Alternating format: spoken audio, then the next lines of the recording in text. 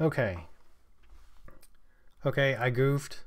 I forgot to change my screen over. I was presenting a whole bunch of information, and all that's gone, so I have to start over. But that's okay. So, a long time ago, I had an idea for... Well, I had some concerns about when I die, what I would leave with the world. What kind of an impact will my life have had on the planet once I'm gone? So I thought about what I could do to try to make the world a better place. So that got me thinking about things like, why is there suffering? Why is there crime? Why do bad things happen? Things like that. And so I was looking at this question of why does crime exist? Oh, so I forgot to switch my screen over again. So I was looking at the reason for why does crime exist, and it says the causes of crime are complex. Poverty, parental neglect, low self-esteem, alcohol and drug abuse can be connected to why people break the law.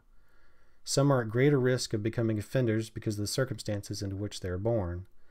Now, I thought about all these things, and the only thing that I think I could make a difference on would be poverty. And I was like, well, why is there poverty? And then that got me to the topic of scarcity. Now, scarcity is a concept of not enough resources and too many wants. Scarcity refers to the gap between limited resources and theoretical limitless wants. The notion of scarcity is there's never enough of something to satisfy all conceivable human wants, even at advanced states of human technology. So I was like, well, why do people steal cars? Why do people steal things? Well, it's easier to steal it than it is to try to go through other means to get it. It's the shortest path. You know, in computer science, there's a thing called the shortest path, where it's like, it's used in delivering packages, because it's like this route where we are right now to this house. What's the shortest path to get there? What's the easiest path? Because it's the quickest.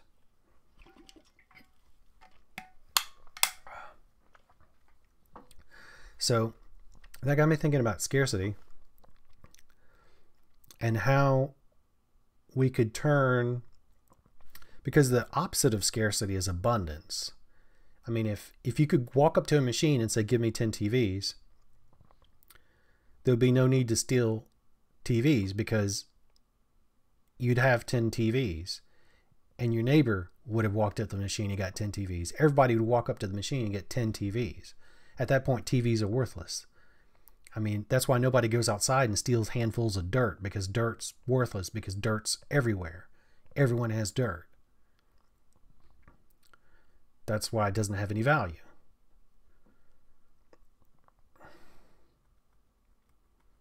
So, trying to think about how to prevent crime, to make a positive influence on the world, had me thinking about the issue of scarcity and how we could make enough resources for everyone.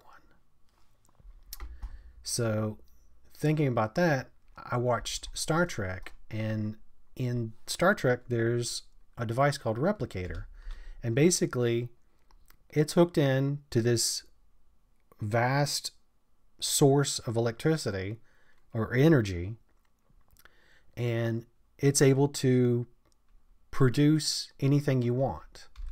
Now, I assumed that when I thought about this device, I was thinking it was using the matter-antimatter energy to mass relationship, and it was directly converting energy into mass. And then when you recycle your drink after you're done drinking it, it would convert the mass back into energy. That's not the case. Here, this article talks about how it's more like a universal assembler.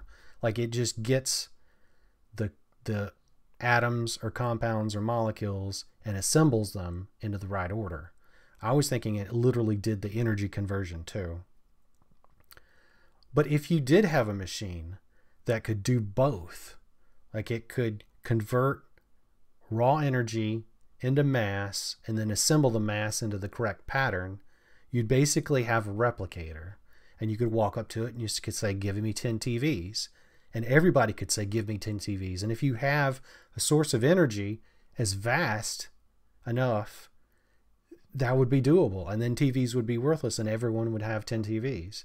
And there's no point in stealing TVs. So you've gotten rid of that crime of theft, because no one would need to steal anything anymore because there's abundance for everyone.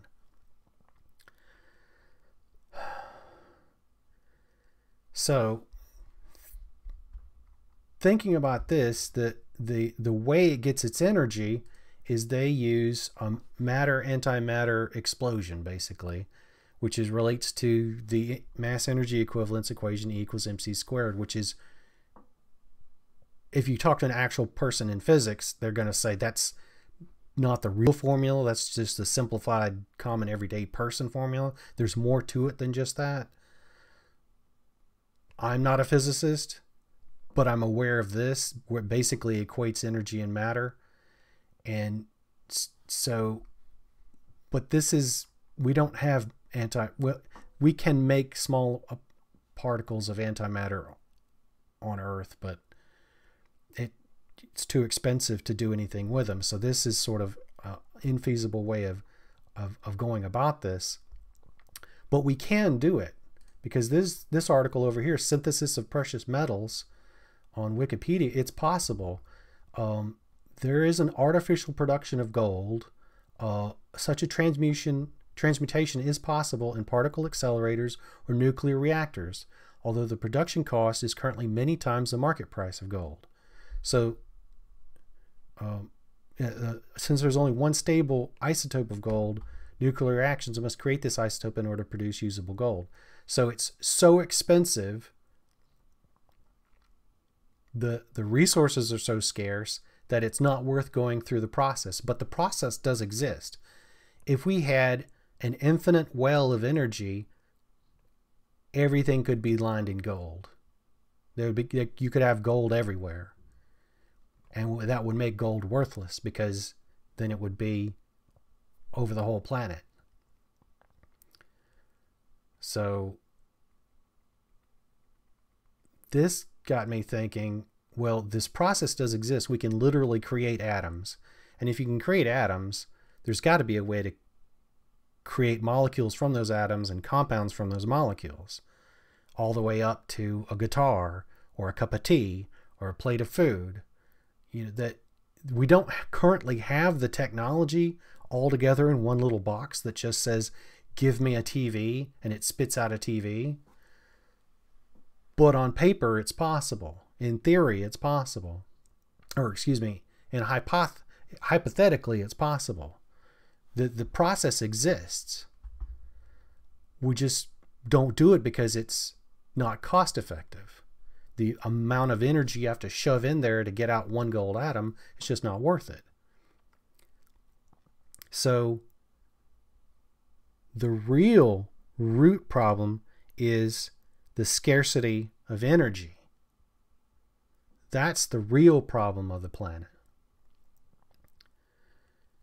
So, looking at energy, we're all familiar with the different forms of energy that we normally come across. Fossil fuels, nuclear fuel, renewable energy. We're all familiar with these different forms of energy. Like with fossil fuels, petroleum, gasoline, diesel, coal, natural gas. We're all familiar that, but this burns carbon, puts carbon dioxide in the air, which is great for plants, but not so good for us. And it puts other pollutants in the air too. So, I mean, it has its upsides and its downsides. Now there's renewable energy, solar photovoltaics, there's wind power, hydropower, solar cells, geothermal, and bioenergy. But the problem with these guys is if the wind stops blowing, you don't get wind power. If the rain stops falling, the dam dries up, there's no water to push the hydroelectric generators in the hydroelectric plant, you don't get electricity.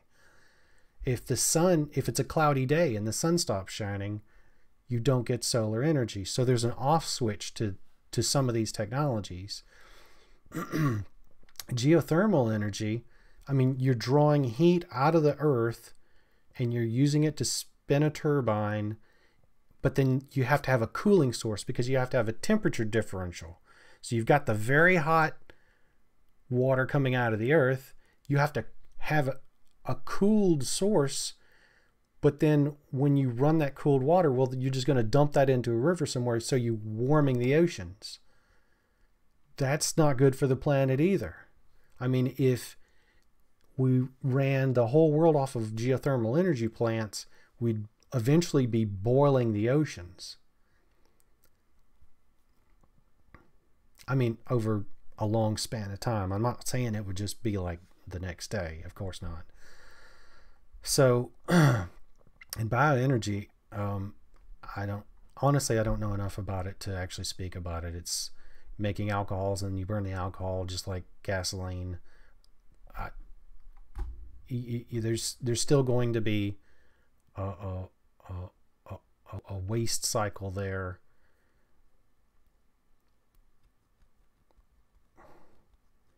I mean, because you have to harvest the stuff and then convert it into alcohol, and that's going to produce some waste compost or whatever, and then so you get your fuel, but then you burn the fuel and then it puts pollutants in the air. So I mean, everything has its downside.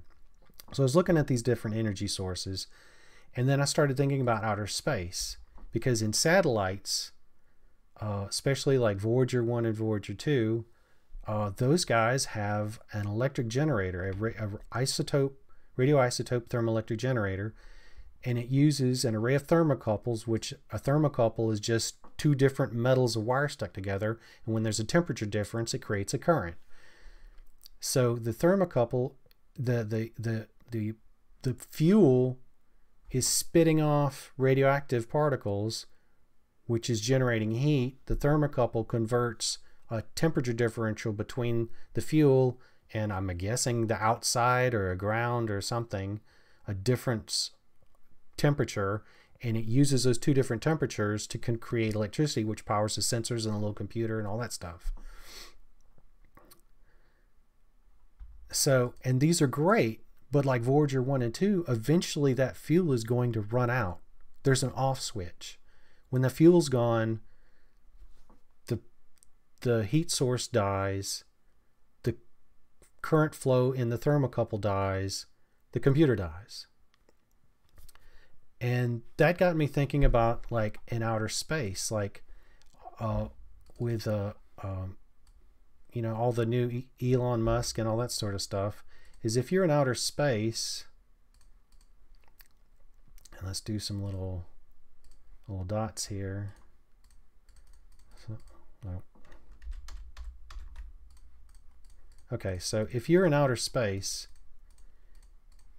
and you're trying to travel from point A to point B, okay, so if you're trying to travel between these two, well, if you're using, what made me think about this is, if you're using solar power only, there's going to be a midway point in here.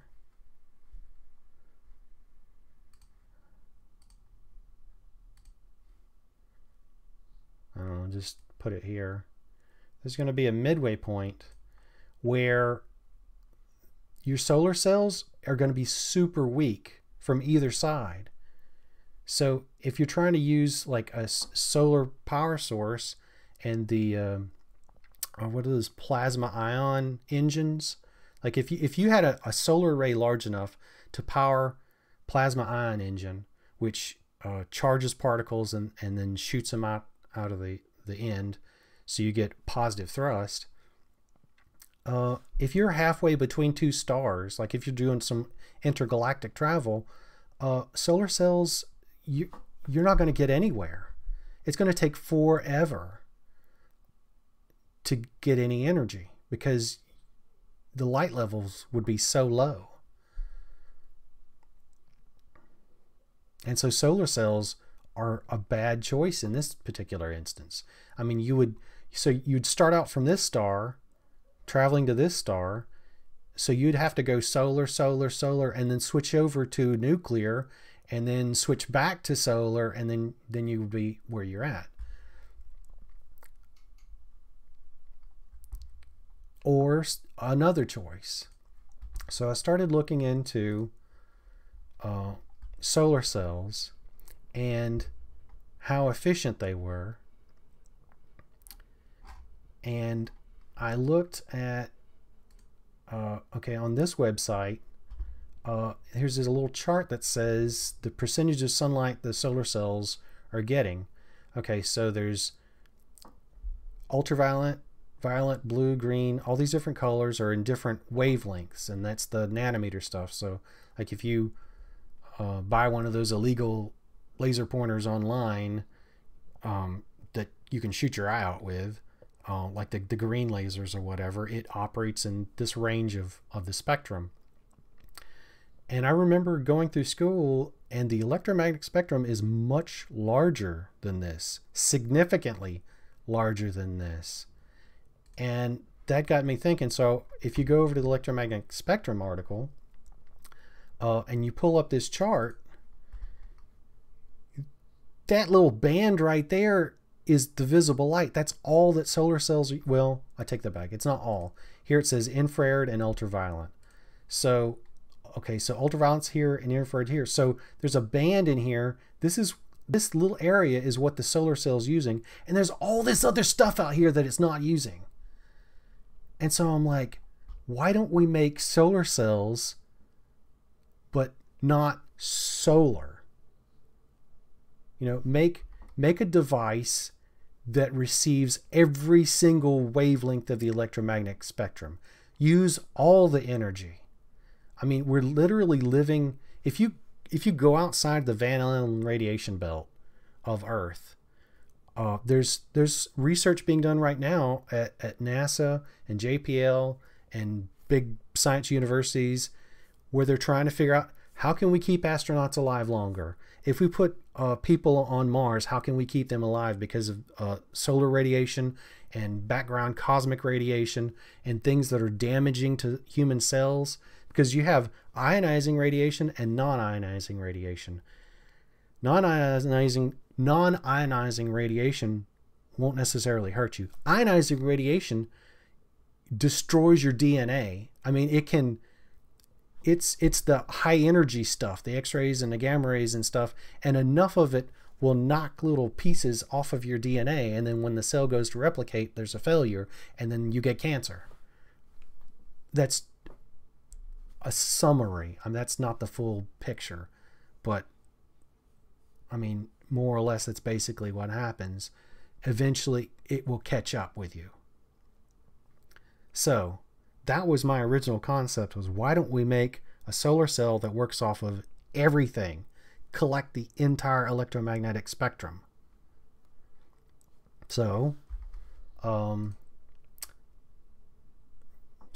wrote a paper in 2008, and I started off with the principle that the creation of a conservation of energy.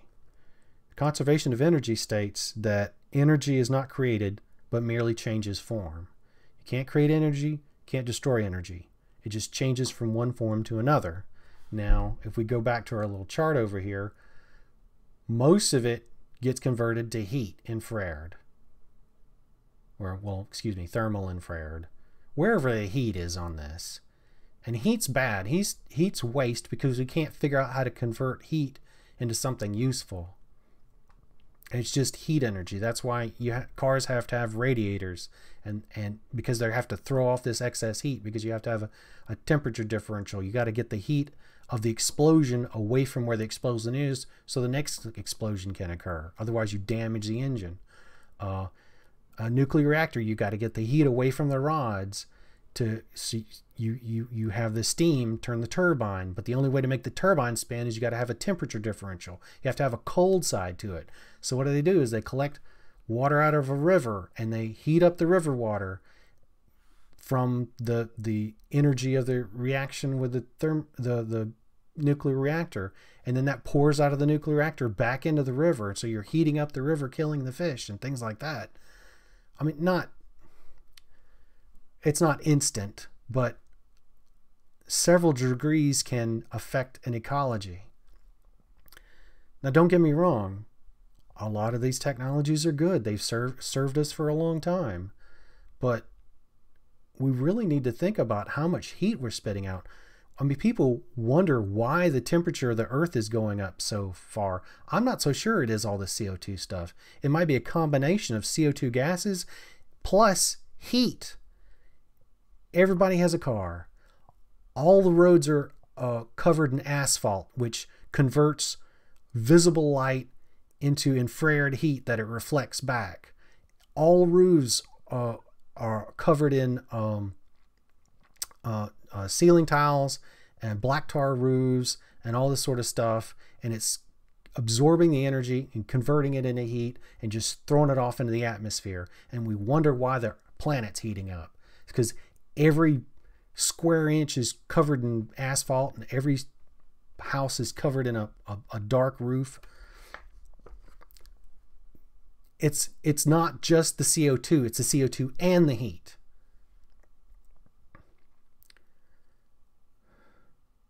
So,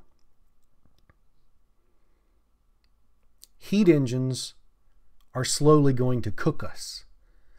So, if we could figure out a way to convert all this energy into something useful, that would benefit us.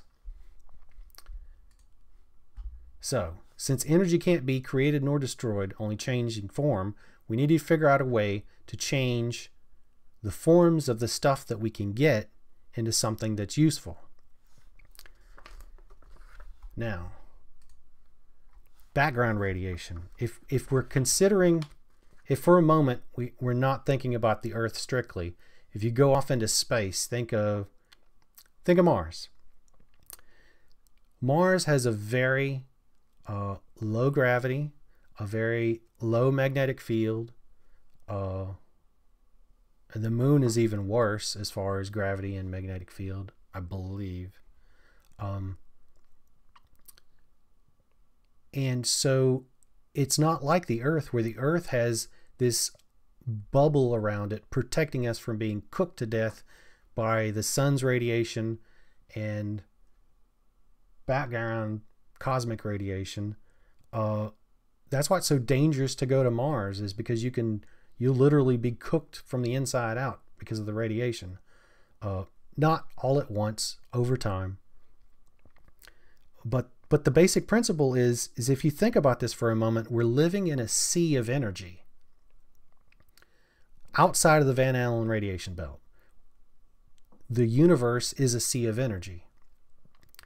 It's just in forms that aren't useful for us.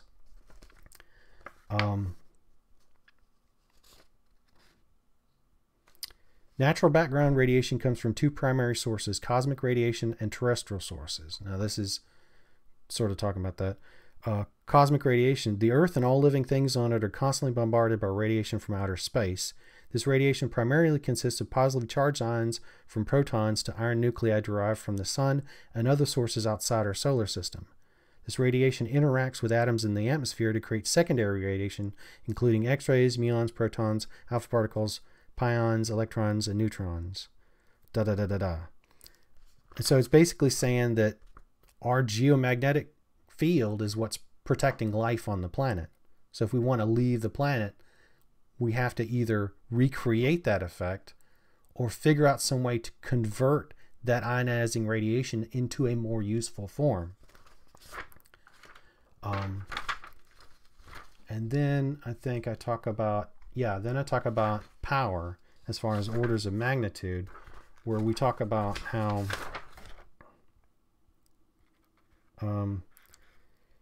in particular, this is an example of cosmic microwave background radiation, a nearly uniform glow that fills the sky in the microwave part of the spectrum. Stars, galaxies, and other objects of interest in radio astronomy stand out against this background. Note, a terrestrial source, okay, so we're talking about Earth. for example, might include a radio station. Notice how many thousands of watts of power are just floating away from us like ripples in a pond. So if we look right here, this amount of watts, now when I printed this off and when I wrote this in 2008, the article said 10 kilowatts to 50 kilowatts for an AM channel. It didn't have the scientific notation here. And then I had another entry here for 50 kilowatts to 100 kilowatts, which is the highest allowed ERP of an FM band or radio station. So the energy is just floating off into space, and we're not collecting it. We're not converting it into a useful form. You're just wasting the energy. Sure, I mean, you get to hear your radio stations, but we could also use the other space on the planet to collect the power and use it. The next point I want to make is all energy is nothing more than photons. Quote, because electromagnetic radiation can be conceptualized as a stream of photons, radiant energy can be viewed as an energy carried by these photons. Alternatively, EM radiation can be viewed as an electromagnetic wave which carries energy in its oscillating electric and magnetic fields. So the photon itself doesn't have any energy. It's the field, the oscillation, the change of the field that is the energy. Same way as a wave in the ocean. The ocean, the water itself, doesn't have any energy. It's the wave that has the energy. Also, electromagnetic radiation, also called light, even though it is not always visible, is a self-propagating wave in space with electric and magnetic components. These components oscillate at right angles to each other and to the direction of propagation and are in phase with each other. Electromagnetic radiation is classified into types according to the frequency of the wave. So that's where we get the radio waves, the microwaves, the terahertz radiation, infrared, visible light, all that sort of stuff. So that, and if we went back to here, that's how we get the different pieces of this spectrum. And the solar cell's only getting a small part of this. So it's like most of the energy is in this high frequency stuff. Why aren't we having a gamma solar cell? Why don't we have a gamma solar cell? Well,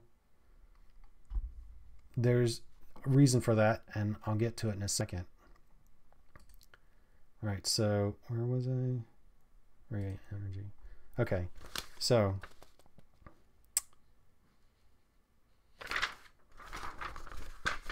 all right, so now we get to electromagnetic radiation, and this is, oh yeah, and this is talking about how the energy is in the wave itself, not in the particle thingy.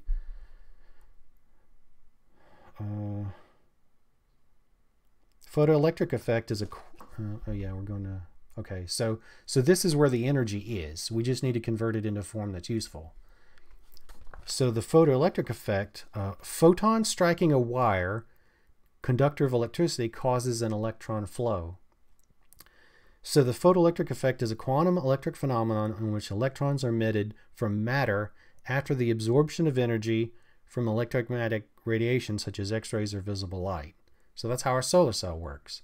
Light strikes it, that impact causes a flow of energy in the wire. But it doesn't actually create the energy. I don't know the right way to say it. It's like billiard balls. One billiard ball striking another one.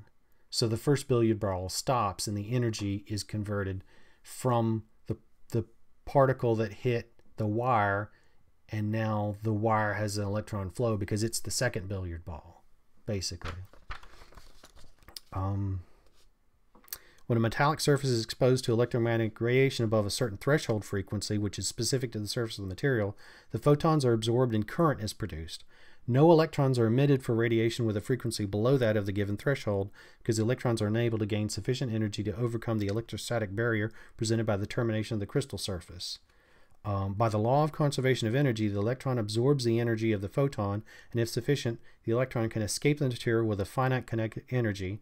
A single photon can only eject a single electron because the energy of one photon can only be absorbed by one electron. So, that's a solar cell. But we don't want a solar cell that only absorbs regular solar cell wavelengths. We want all the wavelengths. Give us all the energy. Okay. And now we sort of go off in left field. Okay, antennas. Antennas transmit and receive alternating current radiant energy. So the photoelectric effect is an ocean-type ebb and flow effect on the electrons in the conductor. Okay, so the transmitter, you're sending electricity through the wire to generate electromagnetic waves. And an antenna, the electromagnetic waves interfere with the antenna, causing an electron flow within the antenna. More specifically, what was it called? The skin effect. The skin effect is the electrons basically flow on the outside of the wire. They don't actually flow through the middle, more or less, roughly. Physically, an antenna is an arrangement of conductors that generate a radiating electromagnetic field in response to an applied alternating voltage and the associated alternating electric current, or can be placed in an electromagnetic field so that the field will induce an alternating current in the antenna and a voltage between its terminals. So that's what we want. We want an antenna that picks up every single wavelength of the electromagnetic spectrum so that we can convert it into an electron flow. Now, I think that's impossible for you to have one antenna to do all of that. But I don't see how it wouldn't be out of the realm of possibility to have multiple antennas, an array of antennas to receive, to be tuned to every single frequency, or a massive number of antennas tuned to a massive range of frequencies. So if we go back over here to our little guy, wherever it was, over here. Yeah, so we go back over here to our little guy. So basically, the high energy stuff, like this stuff, and I don't know, microwaves, I don't know, whatever we want, we could create an array of antennas that could be tuned to these frequencies to pick these guys up. That's what we need. Instead of just saying, oh, well, ho hum, let's just stick with solar cells because it's a proven, known technology. No, let's do something better. Let's improve. I mean, the world's in an upside down place right now as it is. Let's kick it in the butt and do something important. So, all right. Okay, so the key point to this is antennas are interfered with, a piece of wire is interfered with by the photoelectric effect, and it creates an alternating current in the wire. Okay, now Nikola Tesla patented a radiant energy device over here. Can I make this bigger? Oh, I guess I can't. Anyway, he patented, it hasn't been useful. I don't know if it's useful to anybody. It may be just cited left and right, but it's just really a curiosity, the way he set it up. But notice that the energy he focused on was alternating current. The patent number is US 685957, and I think this is A image. I don't know how that works. Nikola Tesla described the photoelectric effect in 1901. He described such radiation as vibrations of either small wavelengths which ionize the atmosphere, blah, blah, blah. He didn't know what he was talking about, but he got the effect to work. he describes radiation charging and discharging conductors by radiant energy. Tesla used this effect to charge a capacitor with energy by means of a conductive plate. The radiant energy threw off with great velocity minute particles, electrons, which were strongly electrified. The patent specified that the radiation or radiant energy included many different forms. These devices have been referred to as photoelectric alternating current stepper motors. So basically he has a plate up here, electromagnetic radiation, radiant electromagnetic energy, energy everywhere, or energy available through our atmosphere, strikes a plate, bumps the electrons, causing a flow, which he had charge a capacitor, which would then, the difference between the ground charges and the charges that came in would give you a current flow, basically. All right, now we got to take a little detour. Oh, there's the full, okay, there's the full size thing. My bad. Anyway, it's probably been quoted, but I doubt anybody's actually really used a whole lot of it. So now we go on a little detour. Voltage and current amps are two separate things. A typical DC motor requires both voltage and current. So let's get this out of the way first. Okay, a volt. In the hydraulic analogy, sometimes used to explain electric circuits by comparing them to water-filled pipes, voltage is likened to water pressure. It determines how fast the electrons will travel through the circuit. Current, in amperes, is the same analogy as a measure of the volume of water that flows past a given point. So they're two different completely measures. However, you have to have both to make modern regular DC motors turn. Quote, the DC motor can be thought of as a transducer which changes voltage and current into speed and torque. That is, electrical power into mechanical power. The DC motor, the current controls the force or the torque, and the voltage tends to control the speed. This is because of the basic relations of force equals a current times a magnetic field, and voltage equals a constant times the time rate of the cutting magnetic flux. So for all of our modern technology, you have to have volts and current to make the motor spin. So that's not going to work. You can't just, that's why you can't just have a long wire and a capacitor, which is basically how I started doing. I have a folder here.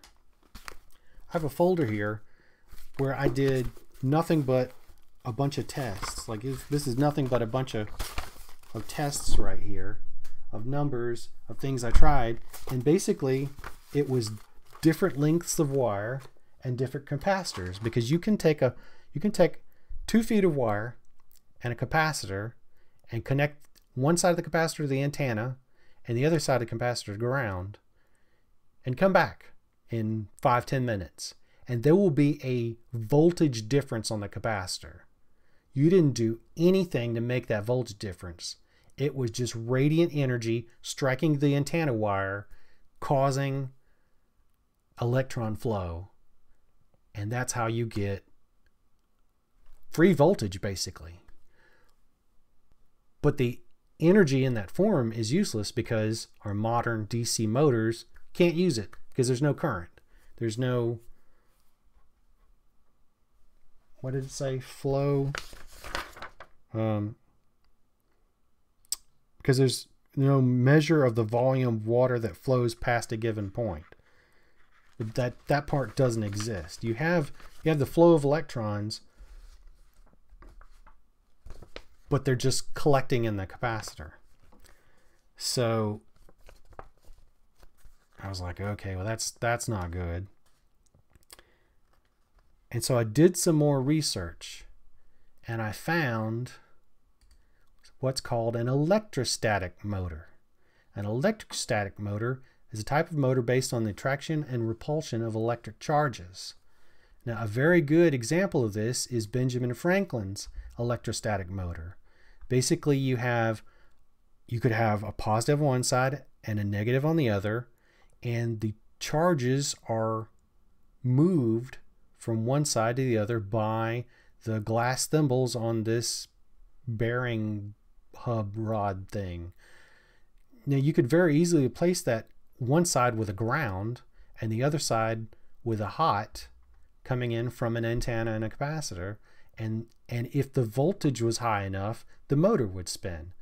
And I've read on several websites that you can they make electrostatic motors out of soda bottles, the plastic soda bottles, and you can power it with an electric fly swatter, the kind that you stick to your cousin and he screams because it shocks him. I'm joking. I don't do that. That's a joke. But the little electric fly swatter, you can power. I've seen videos online of a guy who hooked electric fly swatter to an electrostatic motor, and the voltage was high enough, it made it spin. So this motor does not require a current. It only requires a difference in charges, a difference in it just requires high voltages, and it moves the voltage, the charges, from one side to the other. That's basically how it works. And so that I was like, okay, this might be possible. And then I discovered, let's see, voltage multipliers. And voltage multipliers, what they do is it's a series of capacitors and diodes, and it basically voltage multipliers can be used to generate a few volts for electronic appliances to millions of volts for purposes such as high energy physics experiments and lightning safety testing. The most common type of voltage multiplier is a halfway series multiplier, also called the Villard cascade. But basically, this is what makes a lot of stuff work. Like there's a lot of these circuits in copy machines for the high voltages to make the toner work. There's a lot of these, I think they're in fluorescent lighting. I think that's right. And then, like they say, there's also in other computer components like high energy physics experiments and things like that. I know that they're used because this is a Cockcroft-Walton generator. It's basically a voltage multiplier, but it's used for performing the first artificial nuclear disintegration in history. Whoever knew about that? We can disintegrate things. Well, if we can disintegrate them, maybe we can also put them together, thus solving the scarcity abundance issue. So voltage multipliers. I don't think anybody has ever thought about having arrays of antennas piped into voltage multipliers to pump up the high voltage, since you don't need a current, and then use the high voltage from that, put it all into a what's it called, a Leyden jar. I don't have a picture of that. Yeah, I don't have a picture of that up. Yeah, Leyden jar, which is used for high voltage experiments, basically. But basically, it's like a little capacitor battery kind of thing. It just has two different charges, one on the outside and one on the inside. I don't know how possible it is to store high voltages. I don't know anything about that. So I don't know if you can store them for a long amount of time. I doubt it. I imagine they would bleed off. But basically, if you had an array of antennas and an array of voltage multipliers that was bringing in more energy that could bleed off, or that powered the electrostatic motor, you basically have, and I've labeled it, an electrostatic engine, which I think is a new form of a new energy source, basically. So getting back to my paper, Tesla's radiant energy device is too weak to produce a voltage and current amps required to power a typical DC motor. However, we can get higher voltages if we use a voltage multiplier circuit, but the current amps will be virtually non-existent. And then I go through and talk about the voltage multipliers, And then Thus, our antenna and voltage multiplier combination will only produce high voltage. This will be insufficient to power the typical DC electromagnetic motor. However, if our voltage multiplier has a sufficiently large number of stages, it could power a different type of motor called electrostatic motor. This motor will readily run off of high voltages with 0 current amps because it uses the potential differences of charges between the high voltage source and an earth ground. It's basically a water wheel. You know, a water wheel like a mill.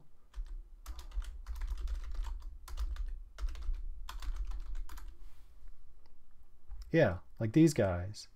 Yeah, it's basically like this for charges. You have a high source on one side and a low source on the other side. So you've got your high charges and your ground. So it's basically a water wheel for static charges, for static electricity, and that uses that will use the renewable energy of cosmic and terrestrial radiation sources. And I was like, oh, this is amazing. I've got this great idea. I've got to try to share it with everybody. And then okay, so here I talk a little bit more about the electrostatic motor. Let's skip that. That's kind of boring. I mean, you've got it. You got the gist of it. I mean, it's like I said, it's a water wheel of charges. It moves and spins because there's a difference of charges. However, there's a downside to this, and the downside is hair. Okay, so if you look at the Wikipedia article about the electromagnetic spectrum, there's a picture here, and the picture is where's the text? Go back to the text. Plot of Earth's atmospheric opacity to various wavelengths of electromagnetic radiation. This is the surface to space opacity. The atmosphere is transparent to long wave radio transmissions within the troposphere, not opaque as shown on the chart. So if we go over here, basically what it's saying is like visible light is let through, radio waves are let through, but everything else is blocked. Basically, it's to keep us alive. I mean, the Van Allen radiation belt, the electromagnetic bubble surrounding the Earth that's powered by the core, the magnetic field of the core of the Earth. All of these things work together to block this dangerous radiation, this dangerous ionizing radiation, to keep from cooking all life on the Earth, because the sun would just boil us and there wouldn't be anybody left. There wouldn't be any creatures left. It would just kill everything. So the bad ones are blocked, basically. So this energy source that I've been discussing, it wouldn't work too well on Earth. I'm not an electrical engineer. I'm not a physicist. I'm just a hobbyist. I'm just a creative person, and I like to think about things, and I don't know the math behind it, but I understand the concepts. I think I understand the concepts, and I may have stated some things wrong, and if I do, I apologize. I sincerely apologize. If I've said anything wrong, I'm sorry. And I readily accept correction. However, if this actually does help somebody, if it actually does improve life for one person, it's worth it. So I don't think this would work very well on Earth. It might work. I don't know. We have a lot of radio stations pumping out a lot of EM radiation. Everybody has Wi-Fi now. There's going to be 5G. We're putting all these signals into the atmosphere.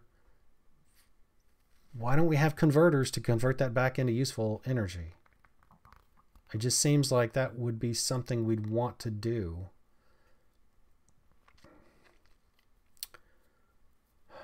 Now, okay, given this might not work very well on Earth, it will work great in space. It would work great on Mars. You wouldn't be able to stop these things. This machine would run 24/7, 365, or however long a Martian day is. I don't remember. I think it's longer. It would work amazing in space, work amazing on Mars. I mean, just imagine a satellite with a power source that converted all electromagnetic radiation into high voltage, pumped it up through voltage multipliers, and then ran that through a electrostatic engine or electrostatic motor to a ground. Now you have grounds exist in space. The space shuttles had a ground. I know they had a ground. Electrical. If nothing else, you could have just a little bucket of dirt that you take with you, and there's your ground. Oh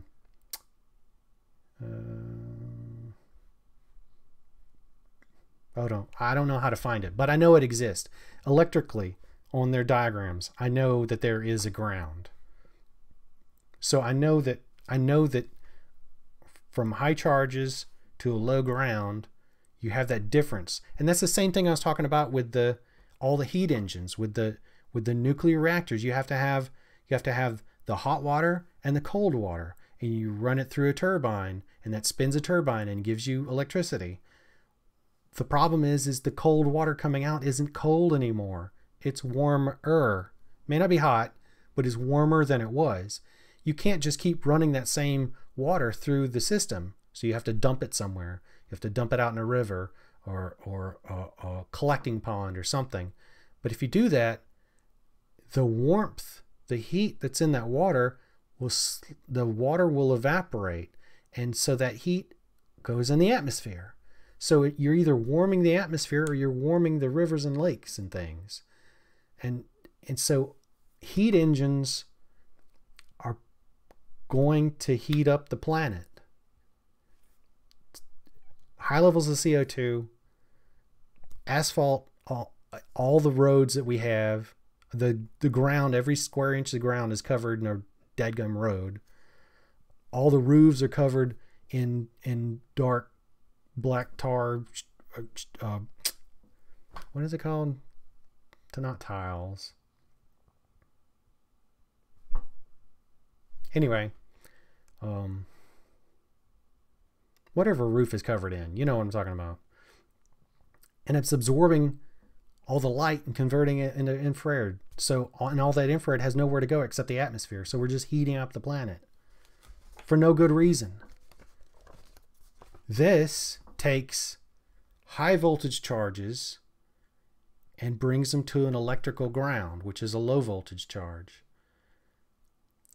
Now, a ground in your house, in anybody's house, the electrical ground is just a rod sticking in the dirt.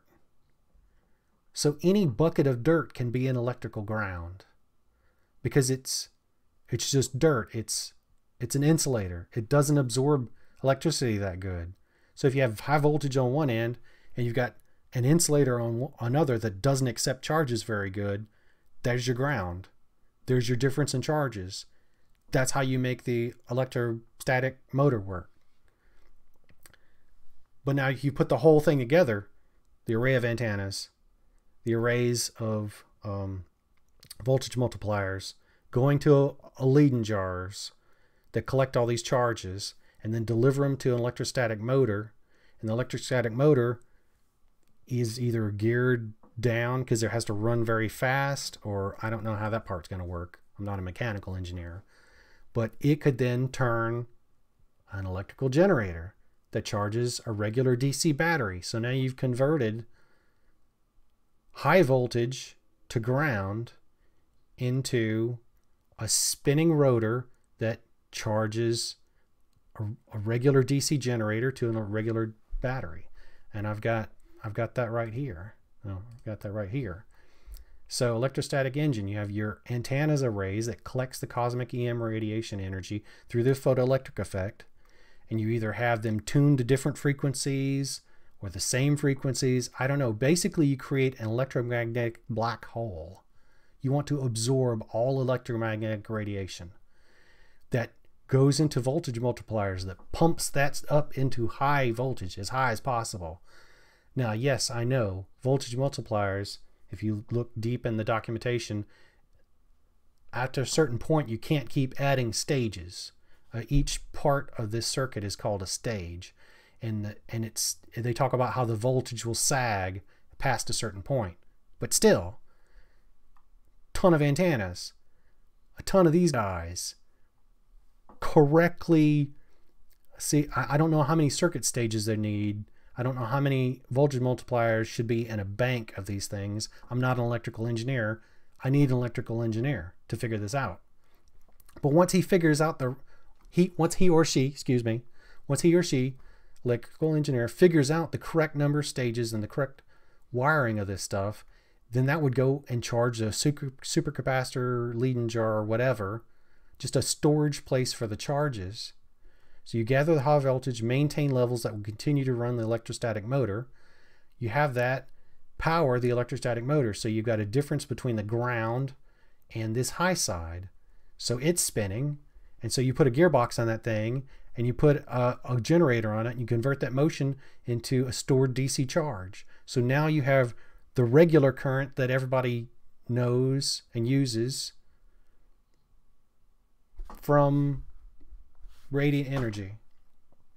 Again, it wouldn't work too well on Earth, but it would work great on Mars. It would work great in space. It would work great in interstellar space, where you're between two stars and you didn't bring enough nuclear fuel with you, or you're in between two stars and the light levels are so low that no matter what way you turn the solar cells, they don't generate a charge. If they do, it's minimal. This is powered by all of the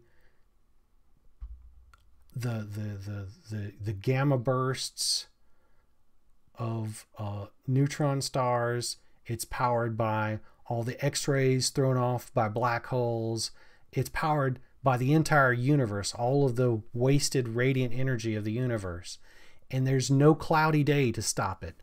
There's no lack of wind to stop it. This thing works 24/7, 365, or whatever time scale you're looking at. It constantly works. There's no off switch. It's constantly charging. It's constantly running. It's constantly producing usable electrical power, given that it has to be correctly tweaked and balanced and set up,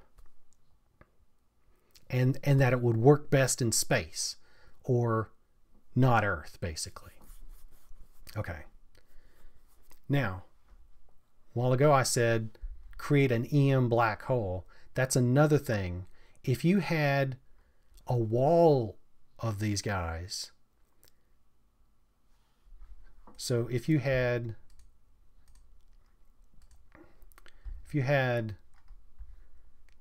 let's do, so if you had one here and one here and one here and one here. No, I can't. I'm not an artist. Okay, so if all of these are radiant energy circuits, so I'm going to do let's do green. So all of these are radiant energy circuits, and let's assume this is three-dimensional. You just created a space on the inside that has less ionizing radiation. So if you have multiple layers of these guys in like a base, you created a safe space, a habitable zone that's free of ionizing radiation, or either the probability of it would be really low. I mean, you have to calculate how many layers of these guys you'd need to make a wall in order to be able to do this.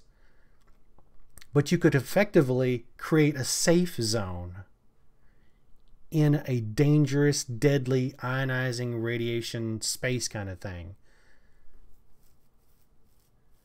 I mean, this is basically a get out of jail free card for people wanting to get off the Earth.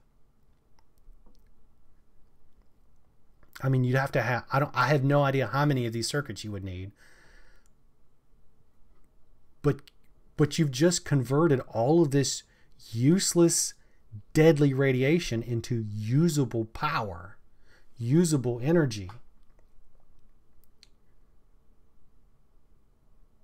I mean, then you can use that energy for mining, for creating structures, for using the resources on, say, Mars to create items from, you know, you can take any ores that you find and smelt them and make things with it. I mean, it gives you the power, the energy to do whatever you need, to do whatever work you need done. And in conjunction, if it was set up into a habitat kind of a thing where you, let's say, I don't know, let's say you had to have 10 of these guys to make it safe. So there's, give me a line. So let's go, well, I can't do 10. So let's do 4 lines. So if you had 4 lines of these guys, and that was what made this inside part safe. Uh-oh.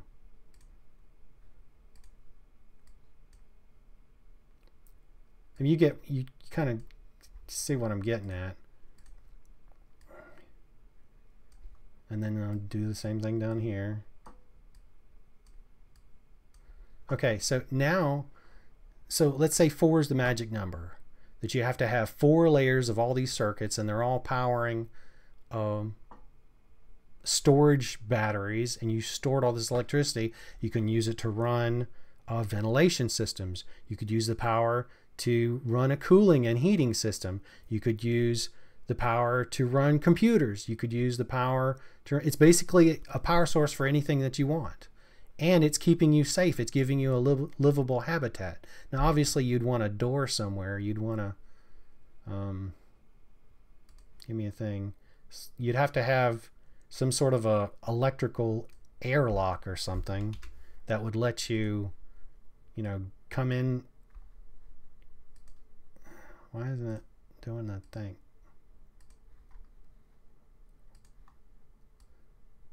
Yeah, you'd have to have like an electrical airlock or something to get in and out. I don't know how that would work. But basically, with enough layers of these things, you would have a safe space to work and live in. And these guys are making you power to use for whatever you want. So electromagnetic black hole, that's what you would want in the middle. You don't want any bad ionizing radiation because you want all the astronauts or what are they calling them? Marsonauts? Marsians? I don't know. You want all the people to live and to keep doing their work and their scientific research and all that sort of stuff. Because think about it. You can't really do science experiments on Mars because the radiation would kill whatever creatures you're experimenting on. Like if you're doing like the little worm experiments or whatever, they're going to be dead. Radiation's eventually going to kill them or either mutate them and make them where they're no longer valid test subjects. So you have to address this radiation issue. So why not take something that's deadly and make it useful?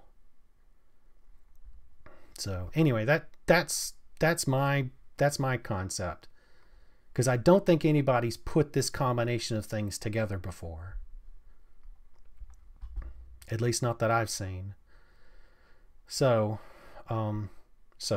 doesn't necessarily work on Earth. I think it would work fantastic in space, and I think it would work pretty good on Mars.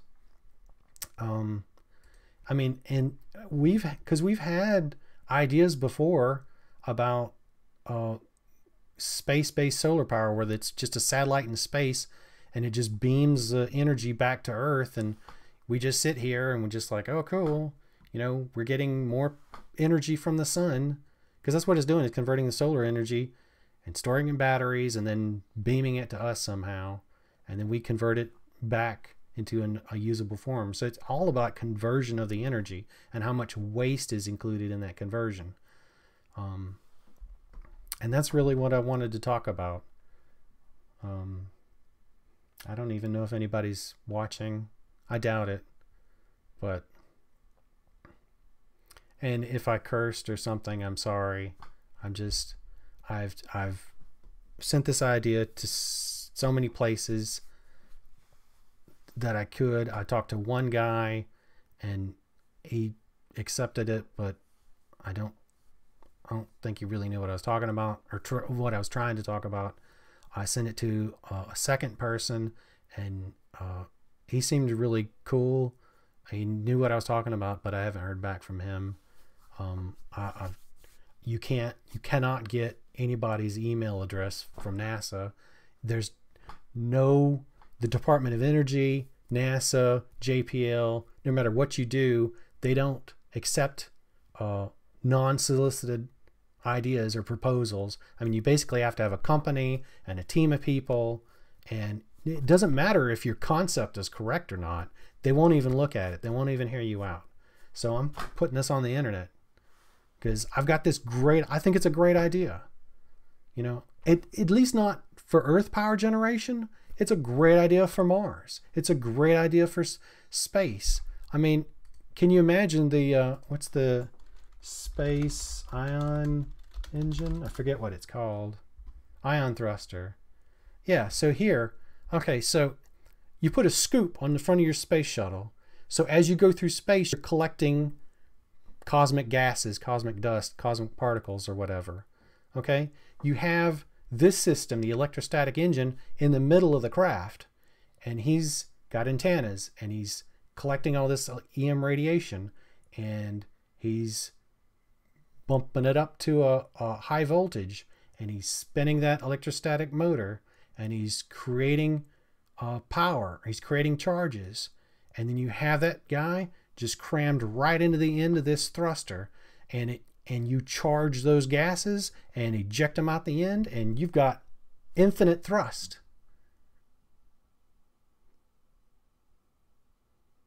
I mean, basically, free infinite thrust.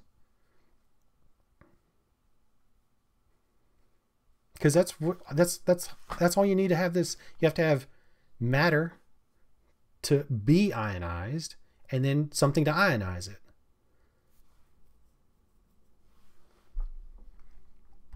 And I don't know how these guys, I think these folks are using electricity. I don't know if it's coming from batteries.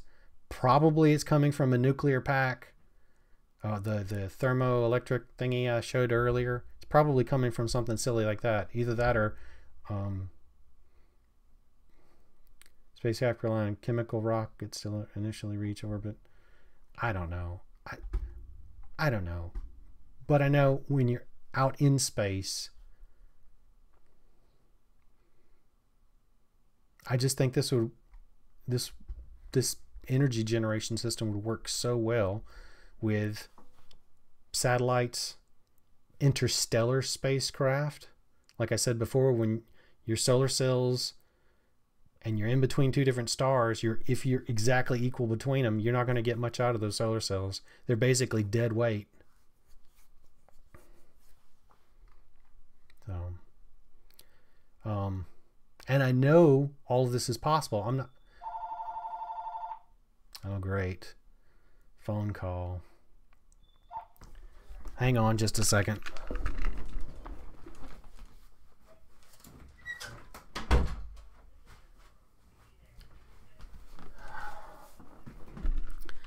Okay, so I know all this is possible because there's a video on YouTube that I watched. It was, I'm sorry. Sorry, there's somebody on the phone. I don't know why they had to call right now. Not like I'm not trying to do something important. Okay, so I know all of this is possible because there's a video out here on a guy named Laser Saber. He has a video called Free Atmospheric Electricity Power Small Motor. Now, it's a very small motor. Now, he does use a drone to bring an antenna up into the atmosphere. So I'll admit he's using electricity to hold the wire up. However, if you actually had a static 300-foot tall antenna, or however tall he goes with his drone, you'd get the same charges constantly without the expenditure of energy of the drone. And basically he throws a wire up in the air and it spins a tiny little motor. He's getting charges and he's bringing the high voltage to the motor, and the electrostatic motor has a difference between the high voltage and the ground. So the motor spins. Now it doesn't really do anything useful. I mean, we want a motor that does something useful, but this video proves the principle. I mean, how much more energy would he have generated if he had had the voltage multipliers in the Leyden jar? Because the Leyden jar is basically going to kind of sort of act like a capacitor and sort of average out the charges that are coming in. So if you have an array of antennas, array of voltage multipliers, and the antennas are not being, like in the video, he has the drone hold the wire. I mean, you'd have to have a static antenna, but you'd want the antennas tuned to the frequencies that you want. So you need an electrical engineer to figure out, well, first off, you need a wireless engineer to figure out the, well, you need a physicist in here somewhere too, to find the most efficient use of this technology. So like the frequency to antenna, chemical makeup of the antenna relationship, that's one issue. Then you need another engineer or the same engineer to figure out the voltage multiplier, the number of stages, what components, what they should be rated at, how to get the most out of the system, and then how many of those do you need to make a bank of voltage multipliers. And then, like, if you're actually on Mars, how many sets of those guys you'd have to either bring with you or make on the planet to convert bad, deathly, killing, ionizing radiation into usable power by spinning an electrostatic motor or multiple electrostatic motors. That would be the optimal. So that's the concept, and I don't know if anybody's in the chat, but I'm more than happy to talk about any comments or questions you have.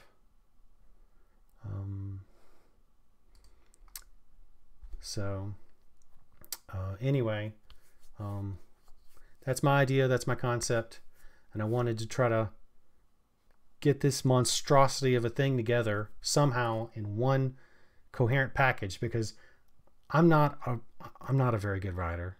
I don't think I am. I'm not a physicist. I'm not an electrical engineer. I'm just a hobbyist. Okay, I'm an enthusiast. And I found something, and I, like Lego, I plugged it together in the right way, and it looks to me like it would work. I mean, it literally looks to me like it would work. I just don't know how many of these you need, how tall they need to be, what they need to be made of. I don't know how many of these you need. I don't know how many stages there needs to be in each one. I don't know the relationship between the antennas and the voltage multipliers. Because you remember, you want to use all available electromagnetic radiation. You want to convert all of it into electron flow and get the highest voltages possible, and then shove all that stuff through the Leyden jar into the electrostatic motor and get usable energy out of it, usable power, so that it can actually do work. And like I say, it probably won't work very well on Earth. I mean, you might be able to get a demo working, maybe, a very simple, low level, because I read, I don't know if I can find it now. One thing said if you go up 10,000 feet, no, you go up for every 300 feet, you get 10,000 volts, something like that in the atmosphere. That's why there's lightning, because you go up so high and there's such a difference in charges between the particles in the clouds and the ground. That's why there's lightning. There's a difference of charges. So while this might not work on Earth very well, I definitely think it will work in space. Definitely. Because you don't have the Van Allen radiation belt preventing the bad radiation from getting in. And astronauts, Marsonauts, whatever they're being called, they don't need that bad radiation. So why don't we convert that bad radiation into something that not only gives them a habitable area to work and live in, but also powers everything. I think that's super cool. Anyway, that's my thought on the whole subject, and I've talked an hour and 15 minutes, and so that's that. That's this little, I'm just doing a mini stream. I'm not really going to do a gameplay or anything like that tonight. I just wanted to sort of get this hypothesis down. So my hypothesis is, I believe it's possible to let the universe and all its radiant energy work for us by using voltage multipliers to power electrostatic motors. That motion can then be converted into whatever useful form we need. So I know, good grief. So that's the idea, and that's it for the stream. Everybody have a good night. And one, I hope I didn't offend anybody. Two, if I'm wrong, I apologize, and I don't know how to issue a correction over a video. Three, nobody in chat has said anything. There's no comments regarding the material that I've presented today. So I'm going to call this video, because I'm going to archive this off of off of Twitch onto YouTube, and that's going to be my electrostatic engine video. So that's it. Thank you very much, and you guys have a great day, and I hope one day this might help somebody. That'd be really cool if it helps at least one person. You know, maybe this would be a technology that actually could be used on Mars. That would be awesome. I don't want, this is public domain. I don't want any money. Some recognition would be nice, you know, but I don't want any money for it, because too many people try to invent something and then hold their cards to their chest, because it's like, oh, if I tell you the secret, then you'll make money off of it and I won't. Well, I'd rather this help the world, humanity. So it's public domain. Anybody can use this if you find it useful. It may not be useful. I don't know. Maybe this is already known. I've searched and searched and searched, and I can't find this combination of components put together in this fashion. So that's my concept. That's my creative hypothesis for a new energy source called the electrostatic engine. Yeah, that's it. That's everything. So later.